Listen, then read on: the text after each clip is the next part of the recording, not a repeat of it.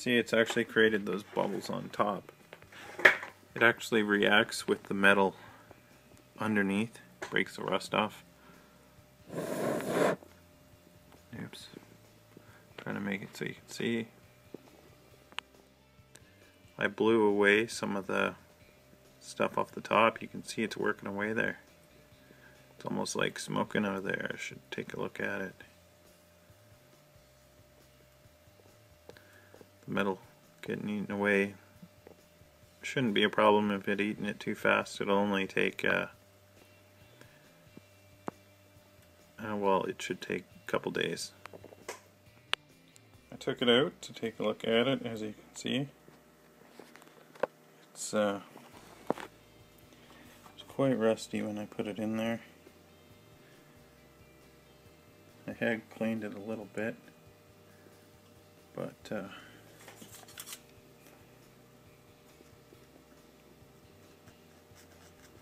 I'm not sure if you can see that. That rust is coming off. Amazingly so. It's only been in there overnight. Oops. Yeah, it's only been on there overnight. The rust is just peeling off.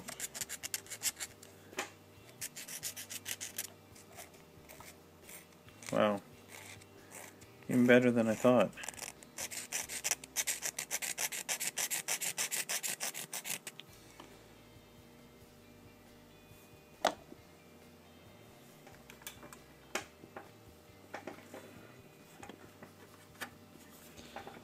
See what we can do here.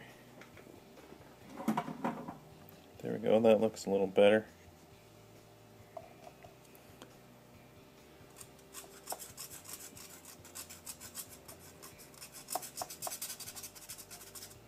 Rust is just peeling off. Got a paper towel here.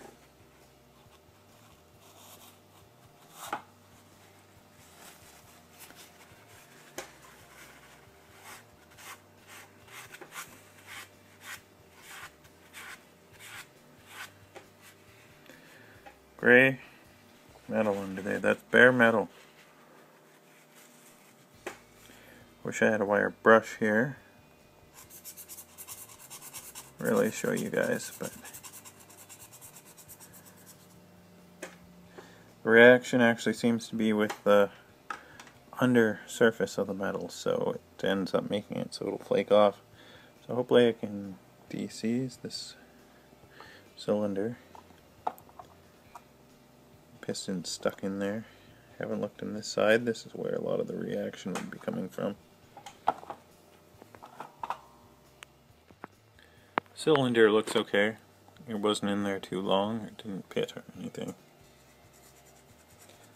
Yeah, it's coming off nicely. Well, this is after I took it to my sink and I scrubbed it with this little wire brush here. Not very big. And this is what it came out as, and with the vinegar. And before I couldn't get anything else off with the wire brush. See, it still needs a little more. I can get rid of the rest of that completely. But does a really nice job. I could probably try and take that piston out of there now. Should free up. But yeah, pretty nice cleanup job. It's a favorite one of mine. No power tools needed, just vinegar and a hand wire brush, amazingly. You can see how the reaction happens with the surface. You can see it's gray, kind of pitted a little bit. I think the vinegar is actually trying to revert it to rust form, but because it happens so fast, it makes the other rust drop away. To make sure you rinse it really well in water so that it doesn't continue rusting, because it will a bit, but once you neutralize the acid, it's pretty good. And you want to be careful with looking at the bore, like seeing there. You can see it was pretty rusty anyways. If you leave it in there too long without watching it, you could put pits in the bore, whatever you're trying to fix, and we know that's not a good idea. This is about a minute or two later. You can see that because I haven't cleaned all of it off yet, you can see the rust is actually still holding bits of vinegar, and that's actually making it corrode a little more. So it's definitely a good idea to have this cleaned up and well soaked to make sure there's no more vinegar left. Well, I went to the shop and I used a bench wire wheel. You can see it needed more time in the vinegar.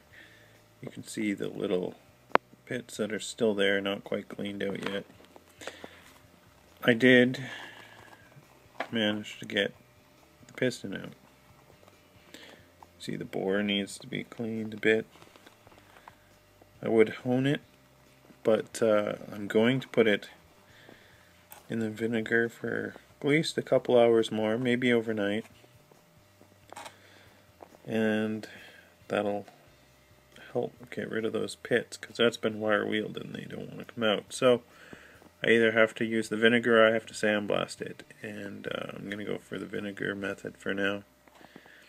Just like when you would sandblast, you got to be careful with the bore. You don't want it to get eaten too much, so I am going to have to keep an eye on this.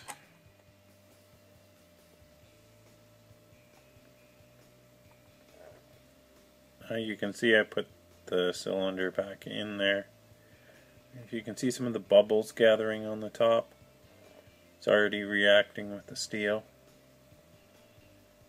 When I come back in about half an hour, it'll probably be bubbling away a bit. Oh, you can even see right there. I don't know if you've just seen that, but there's a whole ton of little bubbles. The reaction is kind of taking. There was just those big bubbles a minute ago, and now there's a whole bunch of little ones. They're really forming. Maybe I'll just stay here a minute, and you can see this. Of course, you could leave something in too long, damage it, so this is a process you definitely want to watch.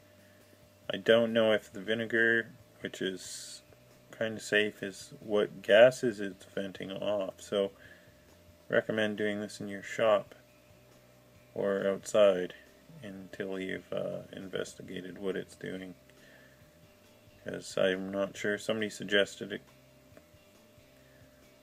could be flammable. This is a couple hours later. You can see the change. Rust coming to the top. You can see the other side there, a little metal coming up.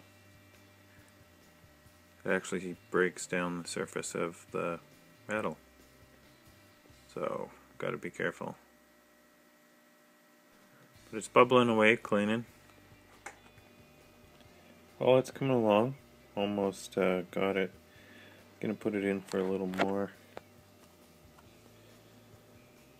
You can see it's got most of it, but this one area here where it was rusted the worst. So I'll put it in a little more. The bore's still got junk in there, but it's coming along. I'll run home through that later. Yeah, that'll clean it up, and major thing is to get rid of the rest of the old rust.